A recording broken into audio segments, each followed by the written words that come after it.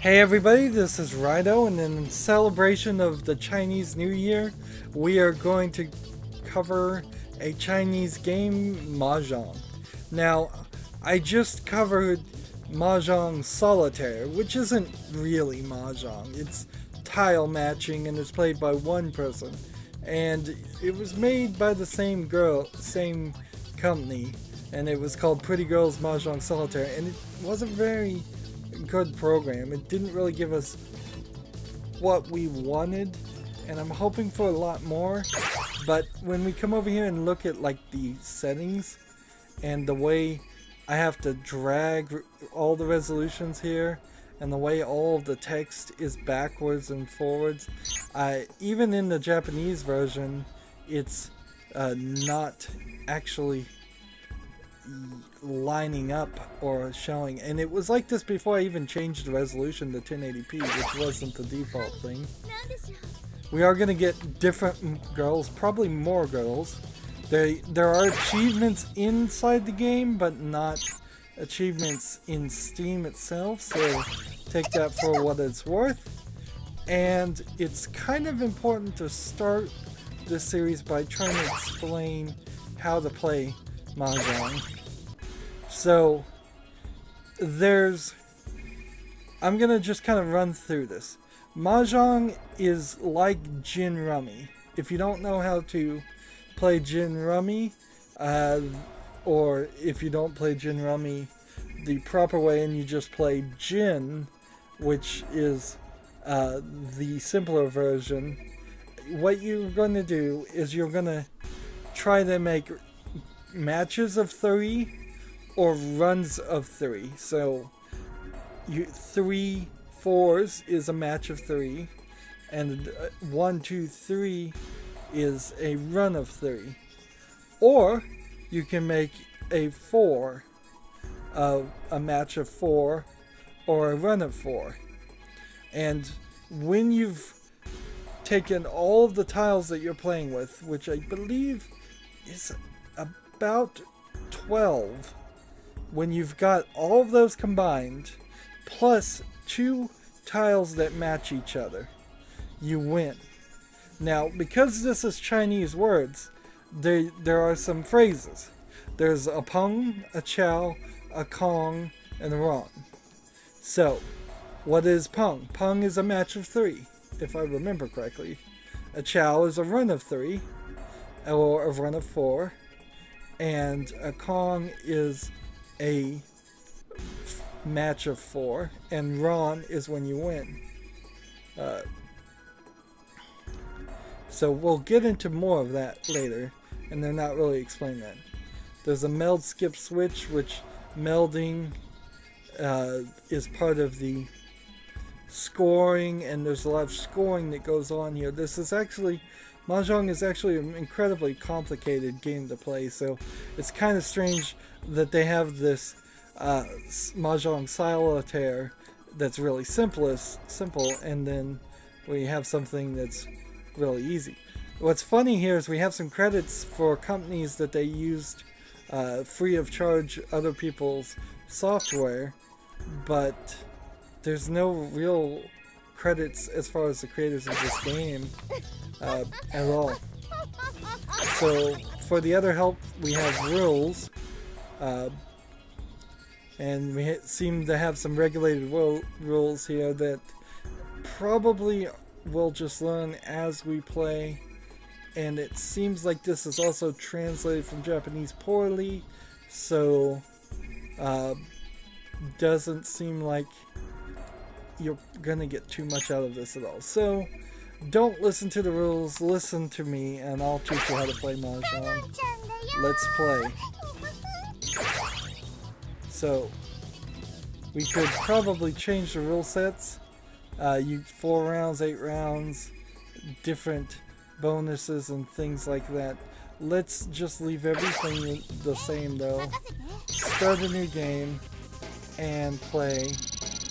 And I guess we get to pick what character we want to play as, and we can randomize.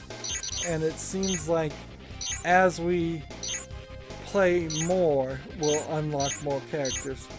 We win 5 times of first, and let's see, then 100 times of first gives you the Mahjong Goddess. We're not going to make it to that. And then here, work with more than 20 kind of a hand. That's never going to happen. So let's start here. This girl, by the way, is one of the characters from Pretty Girls Mahjong Solitaire. This girl also was in it. So they have different stats written in Japanese, but since I don't know what those stats mean, we are just probably best playing with a overall equal character as our partner. Although, no, you don't play partners usually. I think what we're going to end up doing is just playing against different girls. Yep. So it's a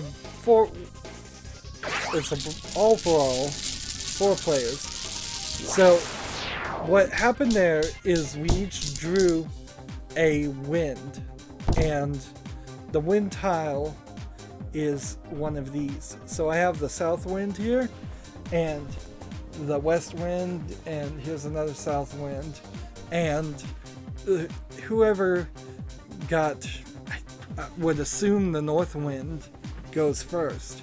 And so, no, actually whoever got the south wind went first, because we got the west wind, it says it so right here. And that may very well be the way you play. So, Gin Rummy, you would draw a card and discard a card, or you would draw a card from the pile. It's the exact same concept. Here's the pile, here is my hand. I have 1, 2, 3, 4, 5, 6, 7, 8, 9, 10, 11, 12, 13, 14 tiles. So it's a little bit more than what I thought. This is going to do us nice and simple, because instead of having to learn the Japanese characters for this tile set, because there's 4 class of characters of tiles, this is the Japanese character tile set. They've put the Roman numbers right here. That's what English numbers are. Well, they're not Roman numerals, but the English numbers are right here. So you don't have to remember that this symbol means 9, or this symbol means 8, or this symbol means 6, which is always where I had trouble. It's not difficult to figure out with the dots. It's not difficult to figure out with the bamboos. And it's not difficult to figure out numbers with any of the other sets, because there are no numbers with the other sets. Those are special wild pieces. So I haven't made a play. There's a button here. This game looks shockingly like a cell phone game I was playing, actually. What you can do is you can throw a stick in the middle and say, I'm done playing. I would like 1,000 extra points if I don't draw any more, and just put your tiles face down and see if your hand beats the other hand. Whichever hand wins gets the scoring points, which this game is going to help us a lot with. We could pause the game right now. This, I believe, would be the throwing the stick at the very beginning, which is, I think they call it the bone. But first move is simple.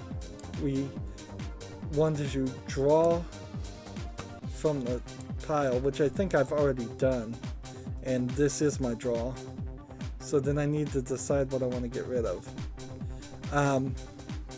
Now, unlike Gin Rummy, I don't think having larger numbers hurts your score. So keeping the 3 and tossing the 7 is not really very useful. Now you can see that the gameplay went very fast there.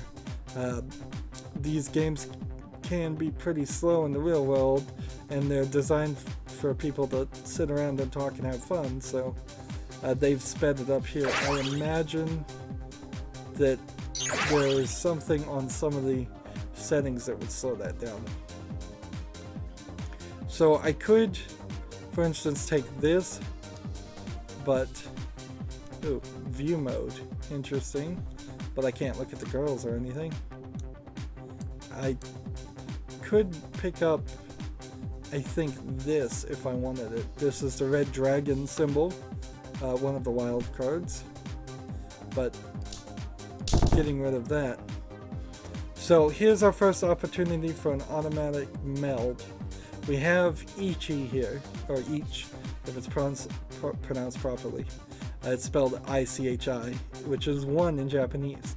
We can either pick up this and match it with these 3 and put it down as part of a score that everybody knows I have, or we can pass and draw an extra piece. And it's probably strategically best to just pawn right now. So we do this, and the way they put it down there, one of them was sideways because I picked it up from here, and that one goes in the middle, just as a tradition. Now, part of punging, konging, or chowing is you still have to get rid of something. So there goes something we may have needed, but probably not. Now if I could get a 5 here, I could get a straight rush, but right now let's get rid of that. Now Kong is when you have 4 through draws, and you can put them face down on this 4, and hopefully we'll get lucky enough for that. This 2, this 3, and this 4 makes a chow, so we'll keep that. So she just put down 3 face down, so that is, I don't think actually a Kong. I think that's just you drew 3 from your own hand, and so you don't have to show it. We have the similar situation here, but so here's where we go Kong. I could do Pung and use only 3 of these and keep 1 9, which might be helpful if I had a 7 and an 8, so I could go 6, 7, 8, 9. But since I don't, Kong for more points. And yes, they're all speaking in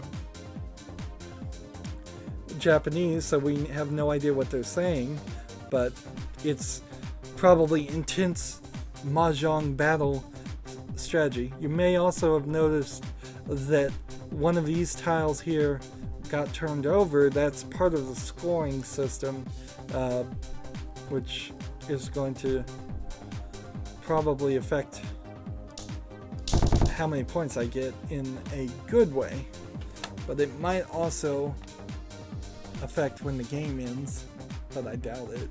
I don't think so. There's a lot of rules that I'm not 100% on. So all I need to draw is either a 2 or a 5, and I will have a run and win. There are 38 pieces remaining. And it's a little weird how you do the discard piles here, because you have this permanent history that you can look on in each player. So there's a lot less memorization than what a professional level of playing Gin Rummy is. But the rules are almost exactly the same. It really is almost the same thing. So here's a basic strategy in Gin Rummy or Mahjong. I could take this 2, match this 2, and hope for another 2 or a 5. Or I can stay with the 3 and 4 that needs either a 2 or a 5 of the other set. And it's better to stay with what you've got unless you see people have dropped the 2 or 5 here somewhere. And if we look at the history, we can see there really hasn't been a drop of almost any of these tiles. So now you have a slightly different problem, because you have 2, 3, 4, 5. And you could change it and get rid of the 2 and keep the 5. It doesn't really change anything in this case, but it would change something if you win a run with having no aces, no ones at all, or all aces. Usually if there's a score like that, there's the ace. There's points for having all aces, or all pongs, or all chows, or none of one suit, or all of one suit. In fact, one of the best scores you could get on this is if you just had all of one suit in a row, but that's highly unlikely to happen. So here we have a chow, but we want to pass on this move because there's no reason to pick up this 5. We'd much rather draw. We're drawing for a run, a victory right now. But we're about to end the game. There's only 2 more tiles. Here's the 1 of this suit. No, I believe this actually is the 1 of the bamboo. So it's a drawn game. And this is pretty much how it ends always, but my score was higher than everybody else's, so I ended up with 3,000 points. So next round, East 2. So the winds here, East West, are only good to match to each other. You can't get North, East, West, and South, and that means something. Yes, this is the 1 of the bamboo. So getting rid of them early makes sense, and that is why you see blanks and dragons and all of these wild cards typically eliminated kind of quickly. Here we have a 5 that's in red. This is just to help see the difference, but it also can be used for extra score, and I guess they've got some extra scoring going on, so we'll see about that, because here we have a 5 for the other group, and that's good, and then we have 5 for the other group. Now you can't take a 5 and a 5 and a 5 and merge those together and make something out of it, so that's it. Also, that 5 is not in red, if that means anything, and I think it does. So I can go 6, 7, 8. So chow, and I can either choose this 6, 7, 8, or I can go 5, 6, 7. And I guess I'll pick 5, 6, 7. Yeah. So I believe she just said that her heart is beating because she's so excited. But I'm certainly not really well versed in Japanese. I barely understand a few words. Let's get rid of that. So she just threw the bone in, so she's ready to win, which does not set well. And here is a non-red 5. So I'm desperately trying to make matches here. Get rid of this. Get rid of this. I need... And it's gone all the way around.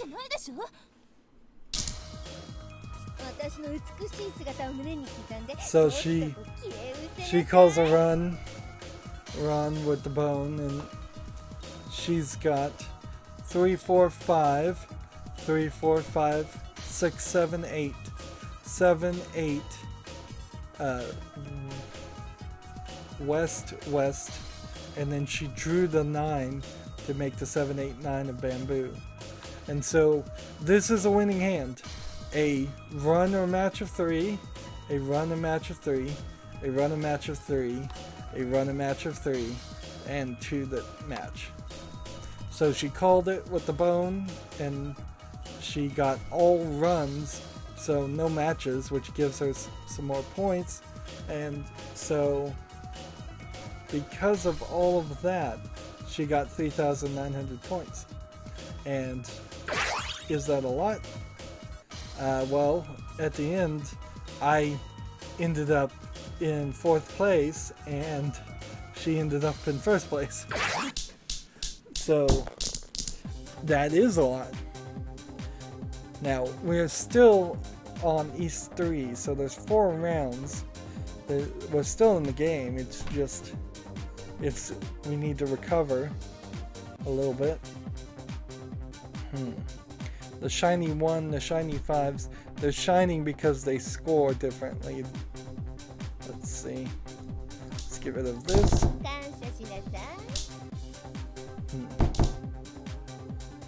So, get rid of this. She's making a lot of melds here. So, it seems like that character is itching to win. Go ahead and get rid of this. Get rid of that piece. We have a pun here, which is 3 blanks. Now, ironically, the blank tiles, it's pretty easy to cheat with those if you were to cheat, because you could just turn any of your other tiles upside down and they would be blank. That's why you see there's a green background on all of these tiles, so you can't cheat. Otherwise it would be real easy. And I haven't seen Mahjong tiles with the green background before, so that's something new to me, but I'm almost certainly speaking from a lack of experience there. So here we have 5, which will give me a channel, and so we'll take that. That leaves a 5 and a 5 that match. So if I just get rid of that, she's about to win. But get rid of the 1. And hung that. There. So we're actually in a very bad position now.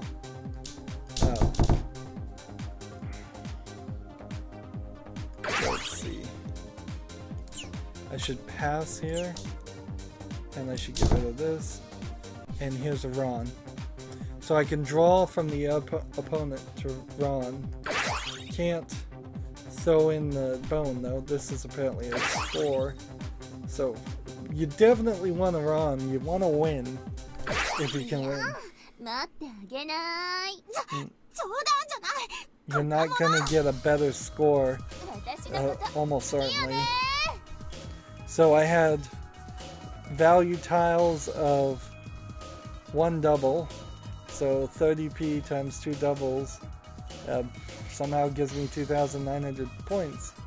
How? I don't know. The scoring aspect really does throw me through a loop. I took those points from her, but that only moves me up to 2nd place.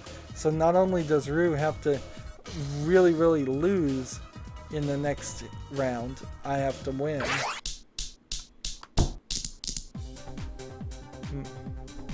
Again, having the wins doesn't really help anything, so we'll get rid of that.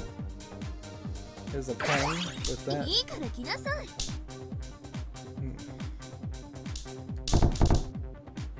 We actually might not be too far from a quick victory here. Let's see. 4, 5, 6, 6, 7. Get rid of this. Get rid of this because I've already dropped one. Get rid of that. Let's see. Get rid of this. Get rid of that. 4, 5, 6. If I found another 4, 5, 6, that'd be nice. I guess I can get rid of this 5. And get rid of that 3. And here we have 8. So I could go 6, 7, 8. And that works nicely. And then get rid of this 4 here. All I need now is a 1 or a 4. And I draw. And she throws the bone. So, desperately need to win here. Huh?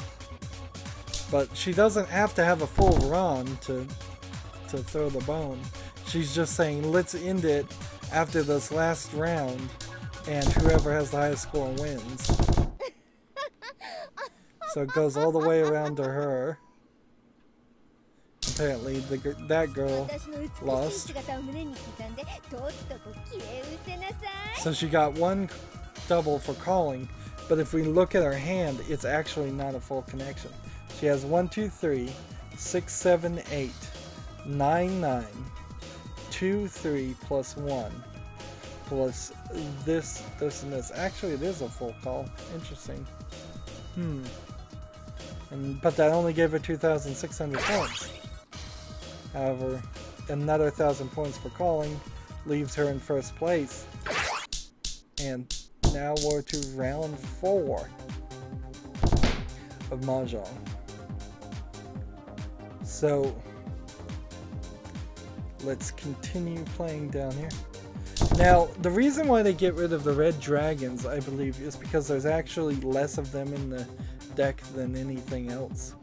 And it's probably also going to affect your score in some way.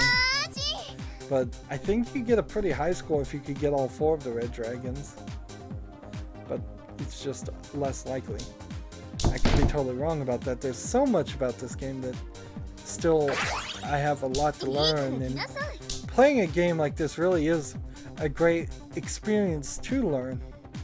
Now, I have to say, like when I was covering Pretty Girls Mahjong Solitaire, it's kind of a shame that we're celebrating Chinese New Year by playing a Japanese game, well, a Chinese game. Mahjong is a Chinese game, but this video game was created by a Japanese company. But unfortunately, it's just, that's the way it is. There really aren't that many Chinese games, nor could I find any Mahjong Chinese games on the English Steam store. So I had to pick what I could get, and these titles were on sale last year for Chinese New Year, so I have to work with what I have. There really isn't a major amount of she loves the call. We've figured this out. Huh? Let's see. Chow or pass. And let's see. Pong. So I can't call Ron right now, but that's fine. I'm going to win here. So what you just saw was a sacred discard. And every time I do that, it's, I believe, increasing my score. So I just need to toss everything out for ever, pretty much, until we go to a drawn game. And I get plus 1,500, and they get plus 1,500 for calling, but you'll find that, oh, I thought I would have won that round, but I didn't. So I ended up in second. Oh. So that's Mahjong Pretty Girls Battle as it is. There's, let's see, several girls here. Ayami, which there was another Amy in the solitaire game, or Ayami. Seems like there's at least 3 very young girls that you can play against and you barely see. There's one girl here that we see is a shrine maiden. There's a cat girl shrine maiden. Here's another shrine maiden outfit. Here's another one. Let's see, Eri. Let's Yuki. Bit larger proportion girl. Ninja girl here, Miyu. A nun girl. Yuko is another shrine maiden sword fighter, I believe. And then Mahjong goddess and Mahjong goddess and Mahjong devil and another devil and then another Mahjong goddess and another Mahjong goddess and another Mahjong goddess. And then you have random, which if you just click here, you'll go, I guess, immediately to random. And we can go ahead and skip this. But the main game is just this here, and this looks exactly like the cell phone version of the game that I played. And so the interfaces don't seem like they're that much different. You'll get a different girl here. Here we have some rankings that you have to drag in odd ways. You drag things upwards to go down, which that is weird. There's, so you can see a Count Grand Slam, Pure 9 Gates, 13 Orphans, the Great Four Winds. All of these are special scoring things you would try to go for as you're playing Mahjong. Pure outside hand, a half flush, 3 quads, full straight, value tiles, I've done that once, all runs, all simples, concealed self draw, call, first turn win. Here we can see the number of games I've played. Here we can see how many times I've ended up in first, second, and third and fourth. Cutoff games 5. Which means, I guess, draw games. Duck rate is 20%. Your win rounds is 1. Win rate is 20%. I assume duck is probably when you lose because you're the lowest score. So, in comparison to Pretty Girls Mahjong Solitaire, at the very least this has records. At the very least, this has some rule sets that we could change. You could go down to 2 rounds, a little bit different. You could try to change some of these things so that they're all on. Particularly, that might very well help you unlock some things. You could lower the score of the initial bones, which I don't know why you would really want to change any of those right now. What's weird about this, though, is the option to see the achievements is now missing on this screen. We have start game, continue, rule set, record, but we have to click back to get to the main thing to see the achievements, which play the game 10 times, play the game 100 times, 10 times of the first, 10 times, 100 times in first place, win 10 times, won 100 times by Ron, win 100 times by pick. You would have to play this a lot.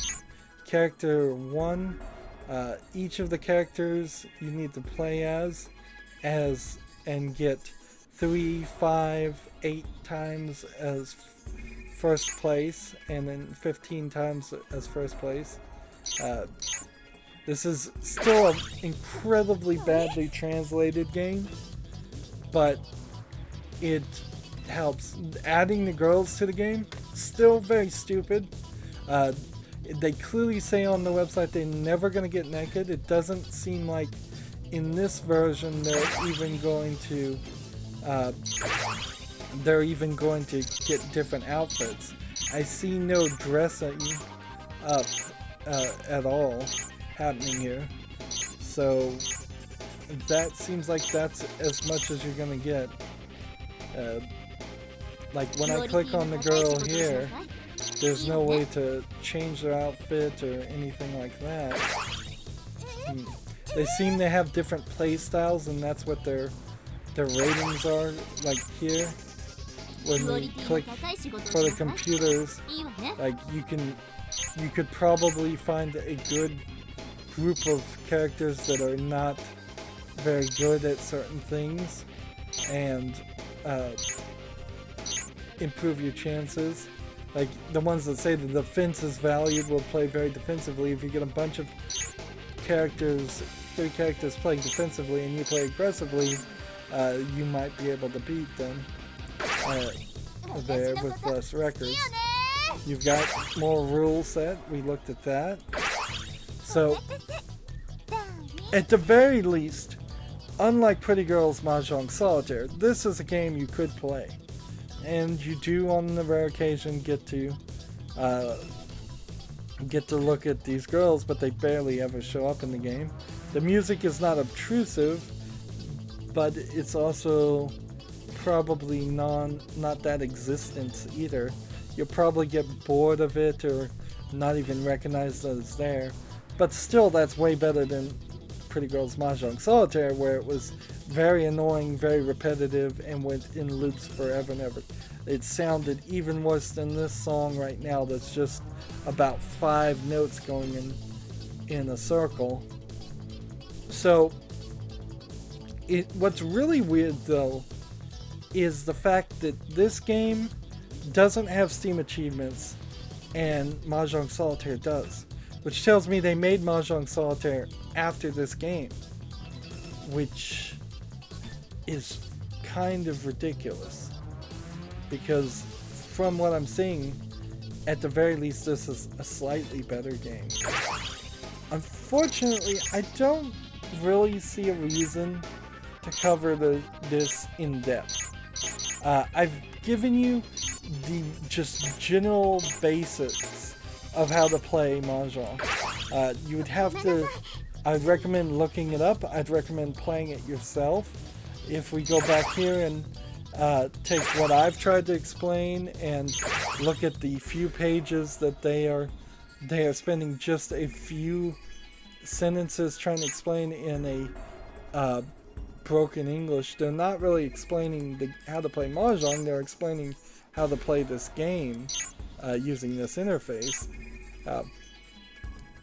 So you still kind of need to know how to play the game, and the Western world is not familiar with Mahjong at all, so really I was the only one here that helped give a tutorial to that, and there's still a lot I don't know and still a lot to learn. But at the very basics, if you go look up how to play Gin Rummy properly and understand that pretty well, and go look up the rules to Mahjong and understand how the scoring varies a little bit differently, and this game helps you with seeing the different tile sets for Mahjong and knowing which number is which number, because it gives you the English version, which is very helpful and was not existent on the cell phone version that I was playing. So I was constantly having to relearn Japanese numbering and always forgetting what number 8 and number 9 looked like in Kanagate. It is also a little weird that the numbers are in Japanese when this is a Chinese game. But that's how I've always seen it, so I have no idea why that's the case. It might very well be that the numbers are the same in both languages and it's a shared characters. But that's going to be it for the series, which I guess is really just a spotlight. We are going to look at Mahjong Pretty Girls Battle Schoolgirl Edition, or whatever it's called, tomorrow or Monday, if today happens to be Friday. And so we'll look at that and play one more game. But that's kind of all that you need to know. Learn how to play Mahjong, get enough victories, unlock the girls, and then you can play against different computer opponents that may be easier or harder to beat. It's actually not a very good system, is it? It's not really rewarding you for winning. It's just unlocking different opponents that probably should be unlocked by default. Anyway, that's it for this recording. As always, I ask you to like, share, subscribe, comment, and watch every second of my videos. If you want to support me further, go to my main YouTube page. On the right there's a button that says support this channel. Click it, make a donation. And if you want to friend or follow me on basically any social media sites, there's a whole bunch of links down below in the description. Thank you for watching. Have a good evening.